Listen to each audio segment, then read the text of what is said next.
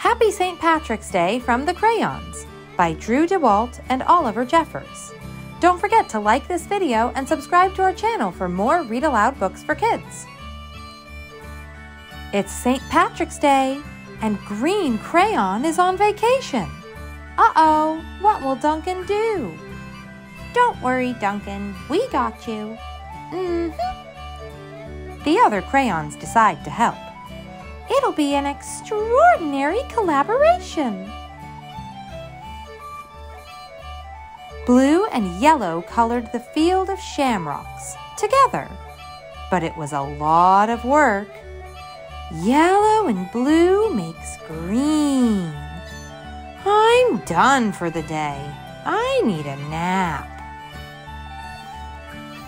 So white colored the leprechaun's underwear.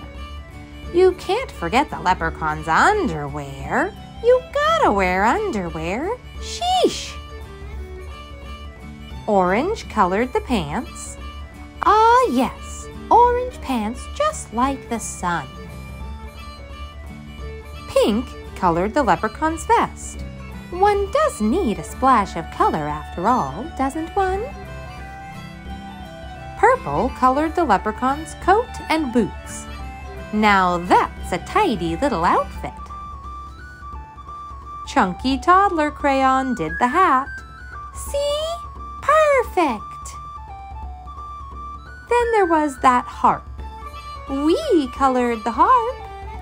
It looks like chocolate. I kind of want to eat it. I got the rainbow. And I got the pot of gold.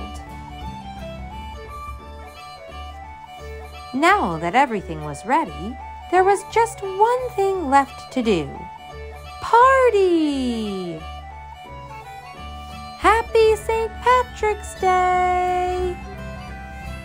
I'm back from vacation. Did I miss anything while I was gone?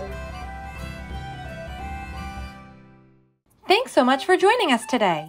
Subscribe to our channel for more Read Aloud books for kids and help us reach our next goal of 2,000 subscribers.